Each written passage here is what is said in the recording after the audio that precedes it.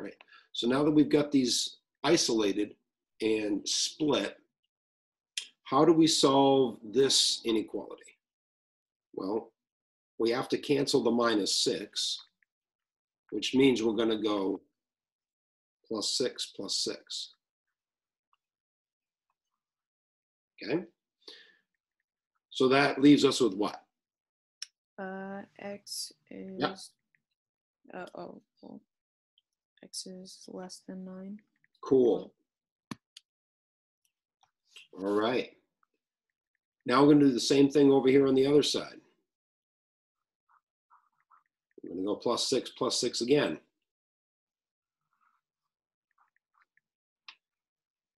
So that gives us X, because these cancel. And now it's greater than 3. Yeah, 3. Good. All right. Now going back to here, when it was already isolated, the absolute value was isolated. So am I going to have an and or an or? An and. Because it was less than. Yeah. Okay. So this is going to be an and.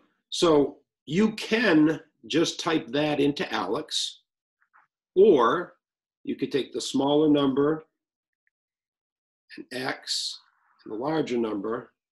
You can say, okay, X is greater than 3 or 3 is less than X. And at the same exact time, X is less than 9.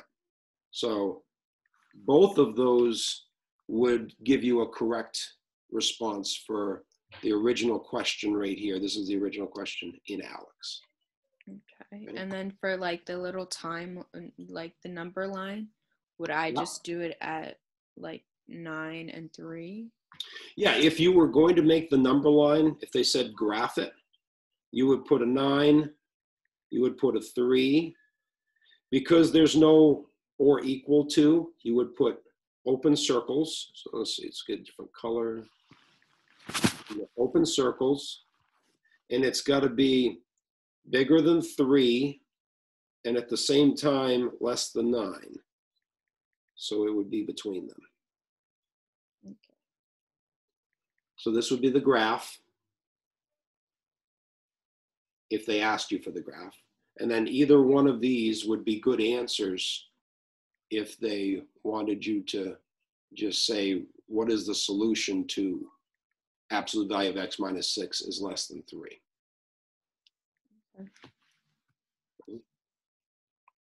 And what section was this in? Like what unit?